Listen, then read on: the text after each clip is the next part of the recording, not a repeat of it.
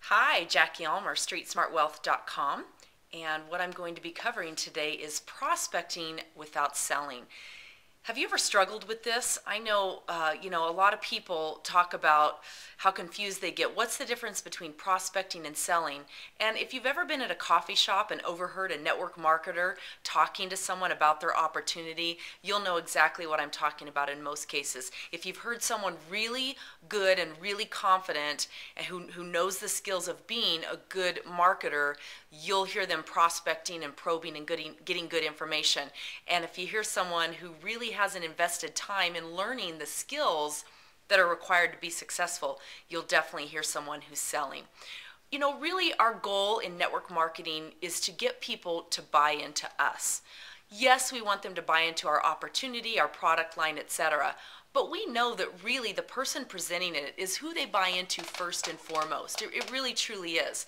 So we want people to buy into us. Are you going to buy into someone who's telling you that you're going to get rich overnight and you don't have to do anything? We'll build it for you, those type things, or how amazing the product is, it cured cancer in 5 different people, etc. That's selling. And how many of us, when we hear that, really truly believe what we're hearing? Most of us don't. So really attraction marketing is the name of the game. Prospecting, probing, getting to know, your prospect, getting to know that person, getting to know what need it is that they want to have met through this opportunity that they're evaluating in speaking with you. What our real goal is to get people to chase us versus the other way around.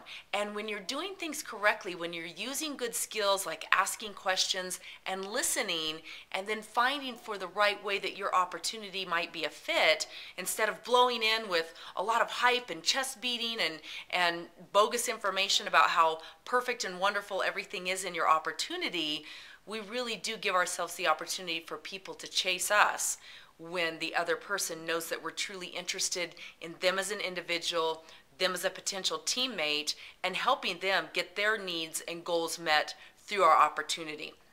Now, I have people say to me sometimes, on the phone when I'll call a lead back, someone who's filled out a form on my website, sometimes I'll hear, well, go ahead, give me your spiel. And I always have to laugh because I refuse to give a spiel. When somebody says that to me, what I'll say to them is, well, what do you mean by that? What spiel are you looking for? And oftentimes they'll tell me, go ahead and pitch me on your deal. And I always tell them, I don't pitch people. I don't have a spiel. Really what my goal is to present the information to you, to get your questions answered, find out what questions you have of me, get those questions answered, and see if there might be a fit. Because what I want you to do is I want you to sell yourself on my opportunity. I want you to sell yourself on working with me as your coach and sponsor. I want you to sell yourself on network marketing.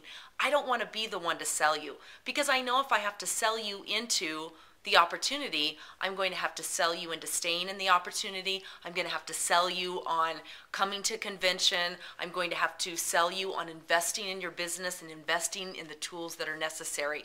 So I don't want to sell anyone into this business.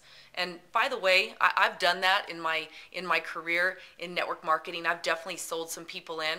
But just like what I already mentioned, it's been a continual sales job from then on out. Anyone who I can go back and say, yep, I made a big mistake. I sold that person into my opportunity.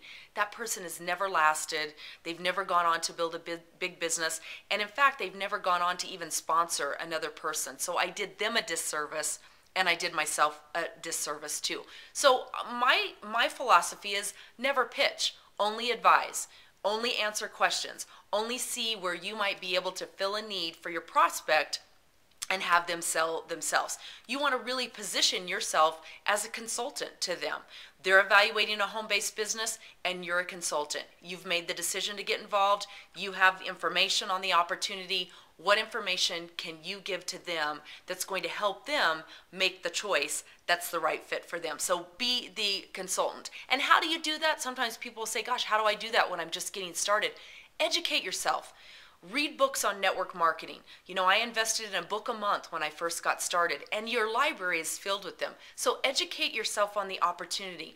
Find out more about our profession. What does network marketing really offer them? Educate yourself on your company and how the compensation plan works. What steps they're going to need to take to really get started.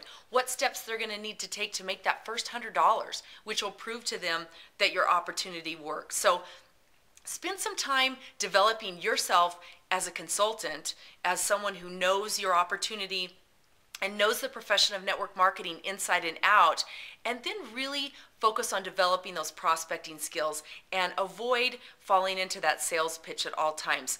Never give your spiel, only give answers, only give consultative advice, and really work to let your prospects sell themselves on you, your opportunity, and your product line. So I hope that helps a little bit. Jackie Ulmer, StreetSmartWealth.com, and I appreciate you taking some time to be here. Please feel free to contact me with any questions you have. Have a great day.